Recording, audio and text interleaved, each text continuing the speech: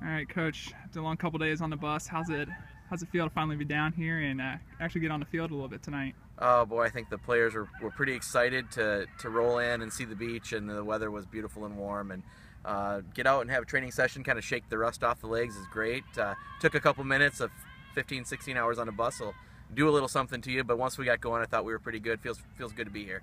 All right, you guys got Bendictine on Monday. You guys got a little bit more experience than them. This is, I think, their first year making a national tournament. You've been here 3 of the last 4. What kind of role is that going to play?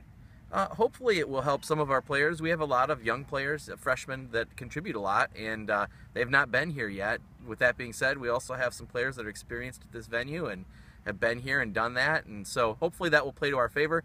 Bendictine is full of juniors and seniors, so they have some experienced players, but playing at the national tournament is definitely a different kind of experience, and the first time you do it, it can be challenging, so hopefully that favors us a little bit. All right, talk a little bit. We talked about the experience. Talk a little bit more about Bendictine and what you have to do to come out with a win on Monday. Well, any team that's 19-1 is a very good team. Obviously, they've been beating teams pretty handily, scoring a lot of goals. They're not giving up any goals. They're good in possession. They have some dangerous forwards. Not unlike teams that we've seen this year, but we definitely will have to rise to the occasion to play them. They will be ready to play us. And it's an 8-9 game, so it should be, a pretty even matchup on paper. It's a pretty even matchup. I think that we're expecting a battle. I'm sure they'll bring a good spirit into the game and battle us hard.